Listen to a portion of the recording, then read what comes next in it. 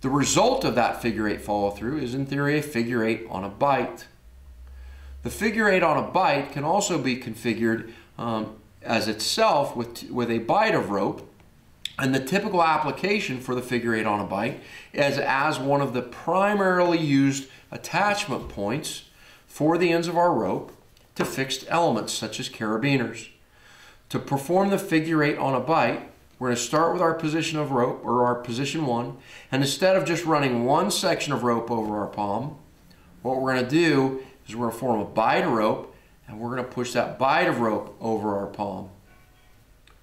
We're going to ensure that we've extended an adequate length to tie our figure eight on a bite, and then we're going to start with our position 1, and we're going to do our twist.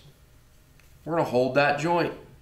Then we're going to do the same thing, reset and twist that first segment again, and now just simply push that bite of rope up through the opening just like we would on a simple eight.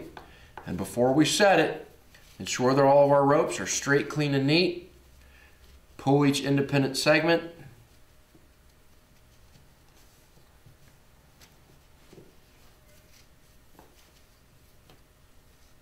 Figure eight on a bite.